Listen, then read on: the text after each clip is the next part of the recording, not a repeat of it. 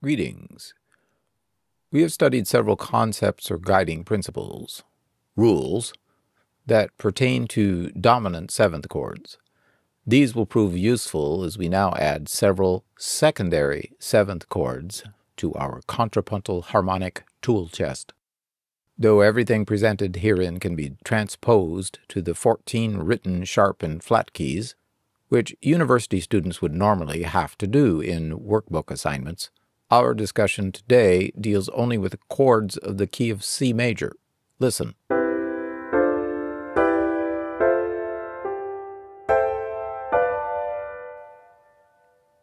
So, how did we get from 3-note triads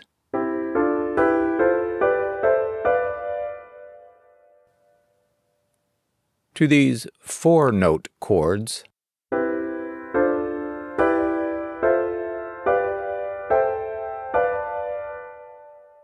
Let's make one thing clear. These new seventh chords are not dominant sevenths, because dominant refers only to the 5th degree of the scale, the 5 or 5/7 chord.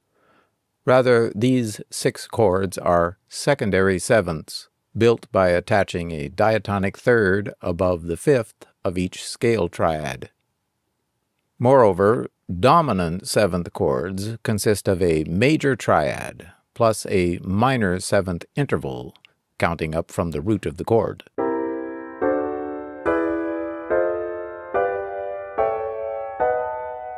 Like the dominant triad, or 5 chord, the dominant seventh, or 5/7, is, by definition, a primary chord of the key a 5th below its root. Always. We observe that each of the secondary seventh chords contains a different mix of intervals. Some consist of a major triad plus a major seventh, counting up from the root of the triad. The tonic 1/7 and subdominant 4/7, rooted on the 1st and 4th scale degrees, are of this major-major quality.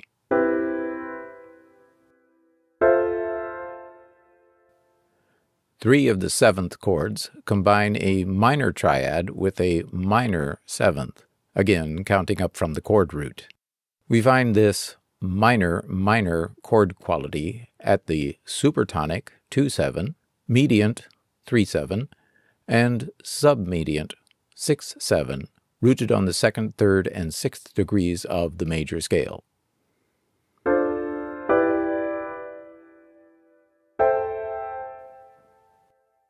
The seventh chord built upon the 7th scale degree, or leading tone, the 7/7, consists of a diminished triad plus a minor seventh. So there they are, the functional seventh chords of the key of C major, the primary 5/7, surrounded by a gaggle of secondary seventh chords.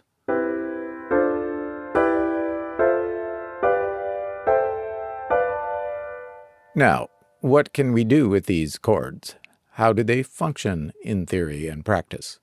Well, first let's review. Today we introduced 6 secondary seventh chords in the key of C major. By analyzing and comparing the intervals contained within all 7 seventh chords, we found 4 distinct chord constructions or qualities: major-minor, major-major,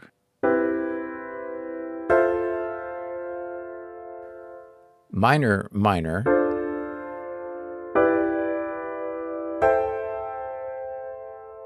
and diminished minor.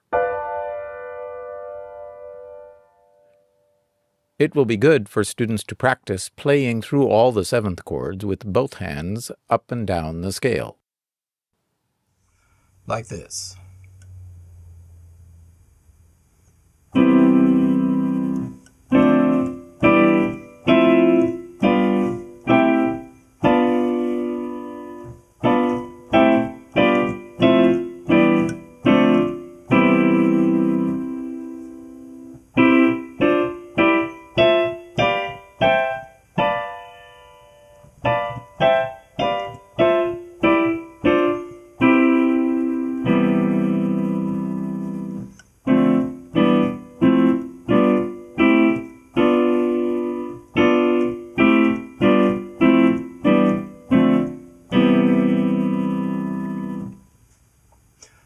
Also, transpose the series through the other keys. Use the circles of ascending fourths.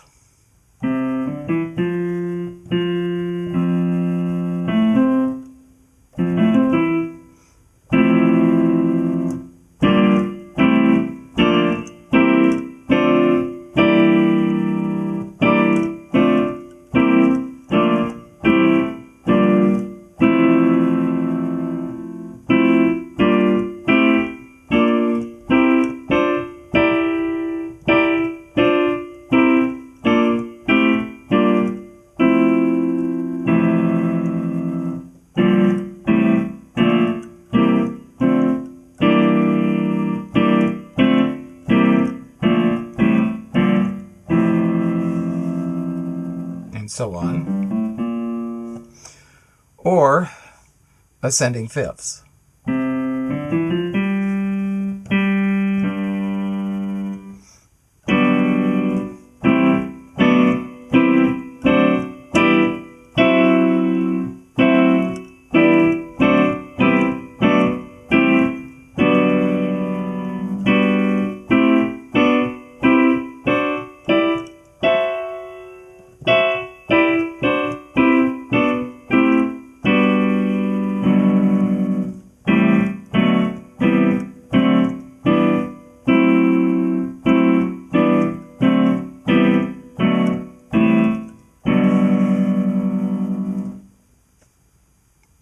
And so on.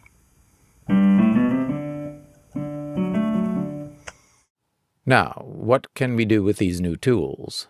That's the topic of Part 2, which shows how to connect and naturally resolve these new secondary seventh chords with triads we already know. In other words, how to cadence with them. Exciting stuff, eh? Thank you for watching.